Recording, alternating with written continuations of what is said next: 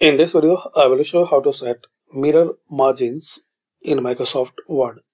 So open Microsoft Word and click on this layout. Then click this arrow for page setup. And here click on margins. And you can select from here mirror margins.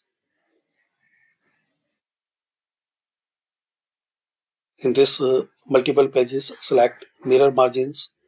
Then click on OK. Also, you can set as default.